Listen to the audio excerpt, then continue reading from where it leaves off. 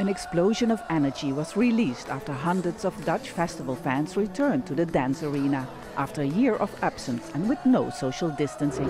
I really look forward for just having a party again, so yeah. You're in a very crowded area. Yeah, I'm very crowded. Aren't you worried? No, not really, because we've all tested before. It was so amazing. I'm still hyped. Like, the adrenaline is still in my body, but I loved every second. The people went crazy, so really amazing.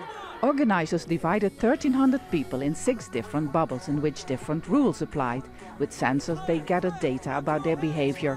Everyone is asked to get tested afterwards, but researchers say the results are not needed for the experiment to work.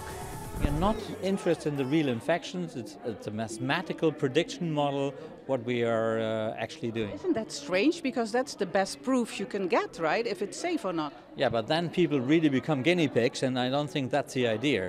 It's not safe.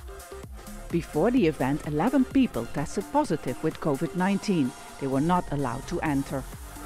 Dancing while government officials and observers are closely watching. It's not something Dutch dance fans normally would like to do. But nothing is normal, and these gladly took the opportunity to dust off their dancing shoes. Similar experiments will be held in the next few weeks. If successful, organizers are hopeful they can reopen soon. We have the Eurovision Song Festival in May. We have the Euro football tournament in June. And we want to build up the capacity step by step in order to have a summer with hopefully full capacity again.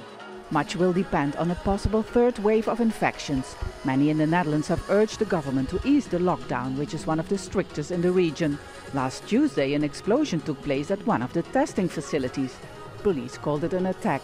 But with infections still high, a night curfew remains in place. This is the future now? To be honest, I hope not. I really want to go back to normal, but if this is necessary, why not? For at least 1,300 people, life felt a little bit like normal again, but however welcome, it was short-lived.